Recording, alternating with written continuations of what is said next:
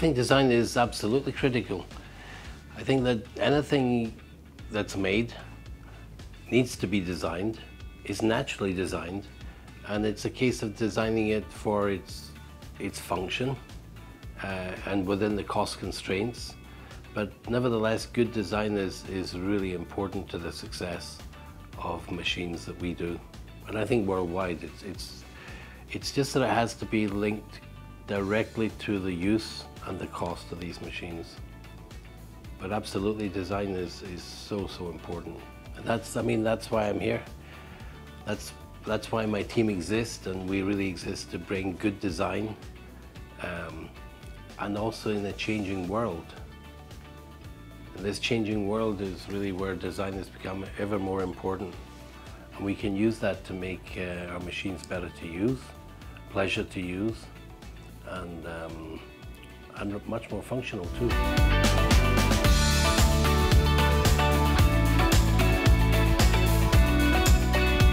There are probably two main things that I see have been changing.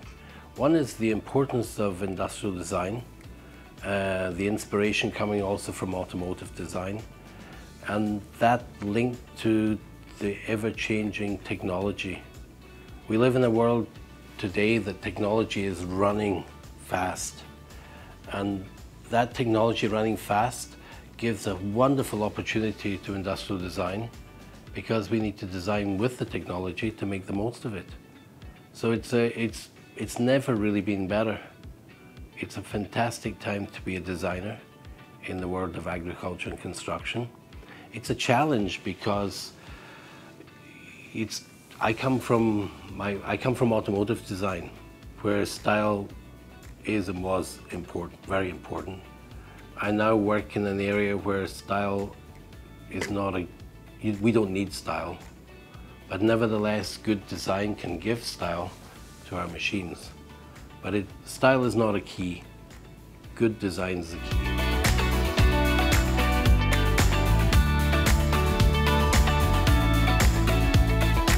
You know, depending on the brands, be it New Holland brand, Case IH brand, we have different visions depending on the New Holland or Case IH brand. So the visions are different. The values are slightly different between the companies. But our main aim is to work hand in hand with engineering and technology and work as one team. So the industrial design team don't go out on their own, just do their own thing. We are really an integral part of the product development team, trying to get the best and starting from zero to build up.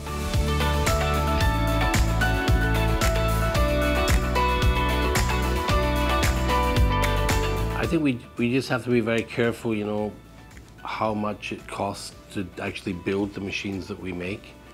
And if there's any extra money involved in the actual design parts, is that worth it? Will we get money back on that? But I think it's something that's growing, you know. And although cost is a sensitive issue, I think good design can be cost effective. And that's why in the new projects that we work on, we start knowing that from the beginning and taking that into account as we design.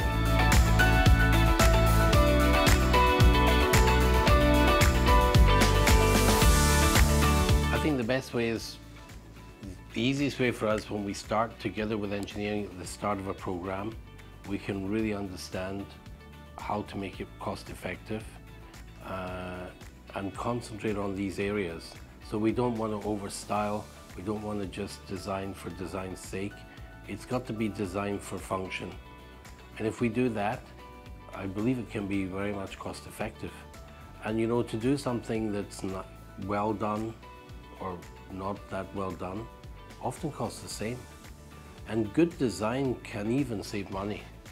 You know, if it's done from the very beginning and there's one team from engineering, brand, who all go down the same route and are focused on where we want to get to, things can actually be even less expensive to manufacture, less expensive to build, and better looking in the end. So it's possible. I know it doesn't sound obvious, but it is actually really possible to do. And I think that's our aim, is to give appropriate design to the market and the end user.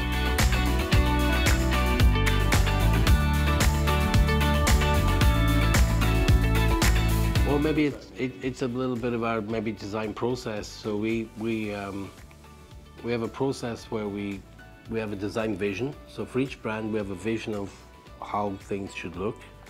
But then depending on the product itself, we would kick off ideas with our design teams, globally also. We work with designers in India here and international teams.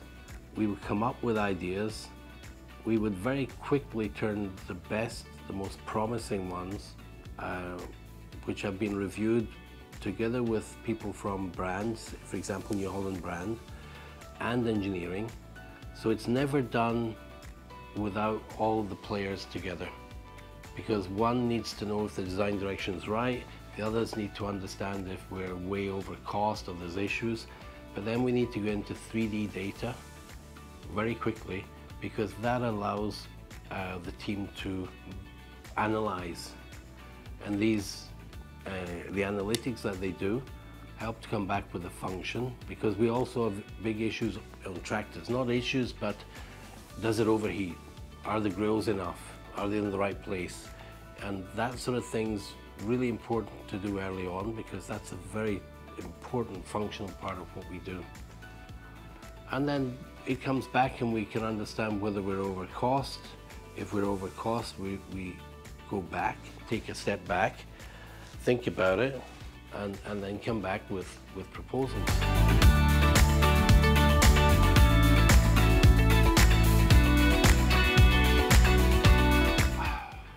I mean, the key requirements for the Indian market is, I think, the simplicity, the robustness also of the machines.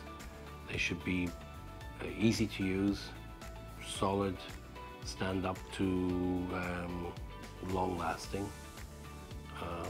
But we want to also give them the same quality of design as all our international brands.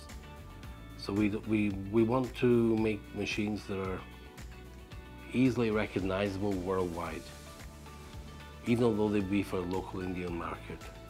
And that's also one of the reasons why I'm here in these days. We've got a big reviews on local products as well. There's a lot happening. It's a great time for design in CNH Industrial.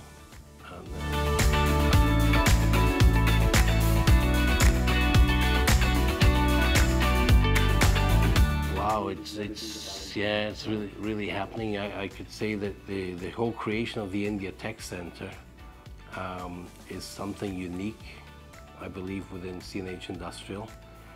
There's all the competencies here that are really growing, and it's growing even further, and it's become really a center of excellence for our company. So it's incredible to come and see this and be a part of it.